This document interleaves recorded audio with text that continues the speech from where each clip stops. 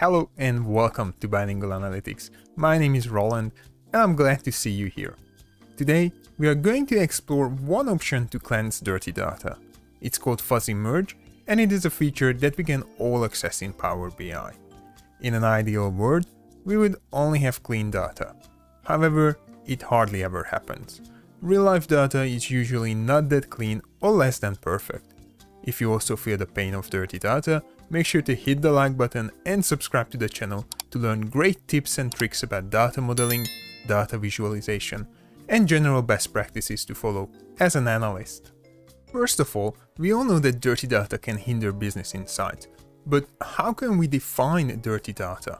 After some binging and googling, we can find some sort of a definition of it. Dirty data can be incorrect, inaccurate, incomplete, or inconsistent data. In layman terms, dirty data is usually the kind of data we cannot use as is. It must go through some sort of a cleansing exercise. The process of data cleansing can be done via data conditioners or data janitors, or we can rely on algorithms to fix our data. And this is what we are going to cover today, relying on Power BI fuzzy matching. It works like magic, but in some cases it may not be enough. Let's head over to Power Query and explore today's example. We are going to talk about movies today. A few weeks ago, I posted a survey on social media platforms about people's favorite movie. It only had 3 questions for simplicity, and those are the ones that you can see on the screen right now. Huge shout out to those who participated. You made this video possible. Each and every one of you are a bloody legend and deserve a pat on the back. I purposefully asked for favorite movie title and let the users respond with free text. Some might say it was a rookie mistake, but I had my reasons for that. Let's be honest, how many of you would know the exact title of your favorite movie? I mean the one that can be found on IMDB, for example. Let me know in the comments below if you think you would know that. But I digress. I would consider this a perfect example of dirty but useful data. I think we have all seen stuff like this, or even worse. So my idea was that once I collect these titles, I look for them in the top 100 movies list from IMDB, match their rank and list a few extra details. As some of these movies may not be part of the top 100 list, I also had to create another query where I exported movie-specific details based on the official English title of your movies.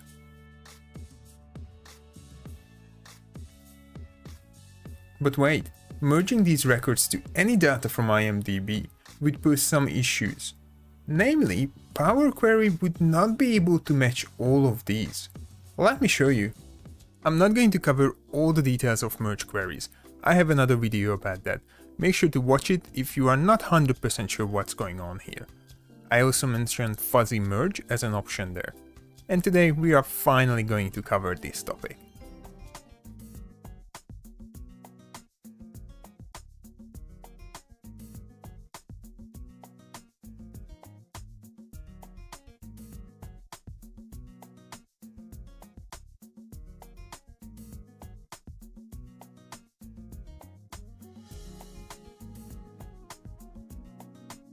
So it's clear to see that a simple left join is not an option for us. Just a friendly reminder for Excel folks, it's like a VLOOKUP with the exact match option. Let's click on the gear icon next to the merge query step and check out that fuzzy match option.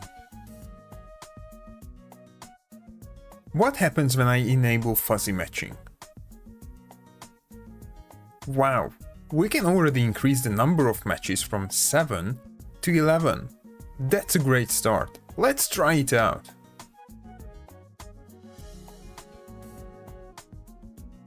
Looking much better now. However, it is still not perfect. I can tell you that there is only one movie left that even fuzzy match couldn't pick up, and it is Star Wars: Return of the Jedi. So what can we do to make sure that we are picking up details for that one as well? Click on the gear icon again and explore our fuzzy matching options. there are 4 options that we can adjust. The first one is similarity threshold. Here we can fine-tune the level of similarity that the algorithm should use. It needs to be a number between 0 and 1. By default, it's 0.8. If I change this to 1 and untick the next 2 options, we are back to a simple exact match merge with only 7 matches. Next up is ignore case. It's not that straightforward, but essentially if we have this one ticked or enabled, it means that the matching algorithm will ignore case sensitivity. So it doesn't matter if your data is uppercase or lowercase or proper case. I personally always like to have this one enabled. The second box is going to combine, or for all the Excel folks out there, concatenate the text within the fields.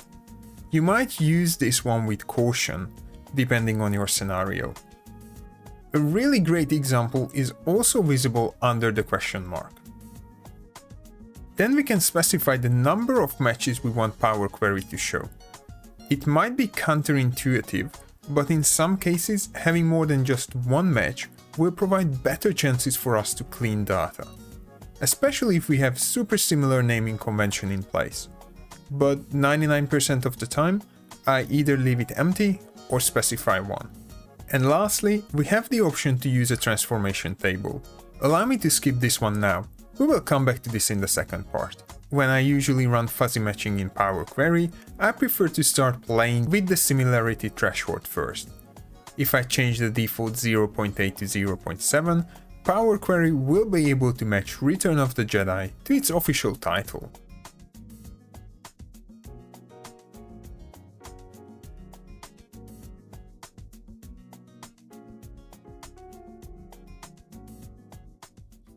Okay, so far we have matched user input, or I should rather say your favorite movies, to the official IMDB Top 100 list. But I don't want to leave those whose movie were not listed in the Top 100 list behind. As I said in the intro, I also exported details about all movies such as official IMDB ratings and length, just for the sake of having fun. With that said, let's go back to my PC and see what sort of a fuzzy matching options we need to run to get everyone's movie map to its official English title. I'm going to duplicate the submitted movies query and remove the last 2 steps.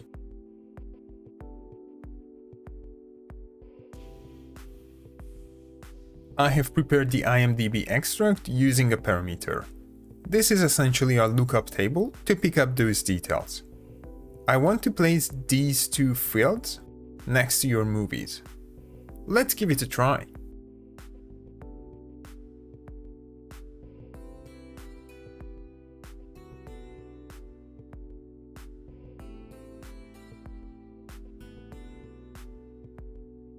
As you can see, a regular left join or VLOOKUP for Excel users would only find 14 matches. But we already learned how to use fuzzy matching, so let's start increasing our numbers. As soon as I turn on fuzzy matching, we will have 23 matches. Wow, I wasn't expecting that. But that means we still have 3 movies not matching to anything. As I mentioned before, I usually start by decreasing similarity threshold. 0.7 doesn't change anything. 0.6 finds another one. Let's see which one.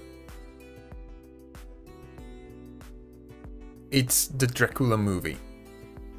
If I head back to fuzzy matching options and further reduce the threshold to 0.5, Power Query will find Jersey as well.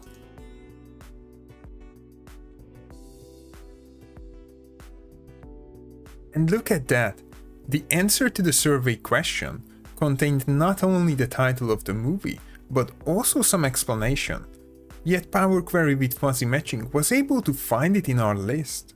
At this stage, I wouldn't decrease the threshold any further. we have set a 50% similarity threshold, and maybe anything below that would give us a false positive match. So let's tackle the one remaining movie, which is Harry Potter. Potter. Potter. Potter. Potter. Potter. The problem here is that on IMDB, we have heaps of Harry Potter movies, so I actually left them out from the movie ref table. Let's see what happens if I add them in.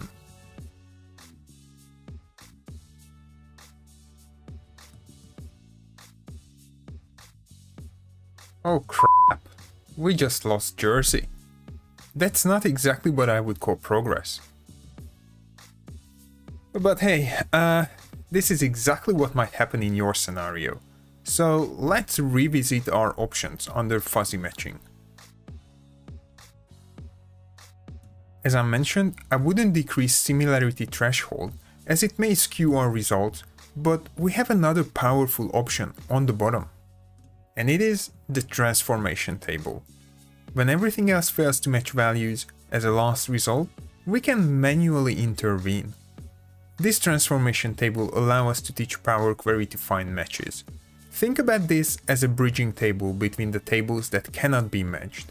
This is for the hardcore data cleaners, when we have some really dirty data. We only need two columns, a from and a to column, to clean results, like the one that you can see right now on the screen. As I had no idea which Harry Potter movie is the user's favorite, I picked one. In a business scenario, we could probably just go back to the user to clarify, but obviously in this instance, I had no way of contacting the person.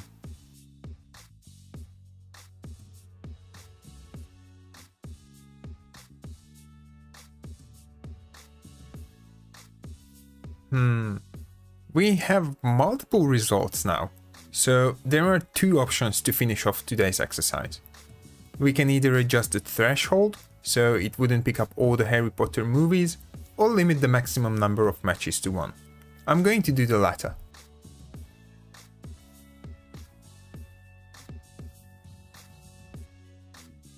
With that final step, we have all of your movies matched or mapped to IMDB dataset, and we can wrap this up. Let's have a quick wrap up before you go and start practicing fuzzy matching. We started with trying to find exact matches in our dataset. It wasn't too successful as we had heaps of missing data. After that, we turned on fuzzy matching with its default settings and we got a bit closer to a clean dataset. We then started to fine-tune some of the parameters within the fuzzy matching options and ended up utilizing a transformation table to teach Power Query what to use for the two movies we struggled to clean up just with the algorithm. It also means that we didn't have to overwrite raw data, which is bad practice, especially if you have lots of data points to overwrite. On top of fuzzy matching, you also have fuzzy clustering and fuzzy grouping. If you would like to learn a little bit more about those options, I'm going to leave some links in the description below. I know this video wasn't as fancy and colorful as the usual stuff, but without clean and reliable data, we just simply couldn't go ahead with the data viz bit. So make sure that you spend some time cleansing your data the smart way before you invest lots of time drawing insights from the report. You can also spend a couple of seconds to comment below and let me know if you like this trick or if you have ever used fuzzy matching before. Thanks for tuning in today. I hope that you learned something new and interesting from this video. Make sure to drop a like and subscribe to the channel so you never miss a new episode. Stay tuned for more to come. See ya!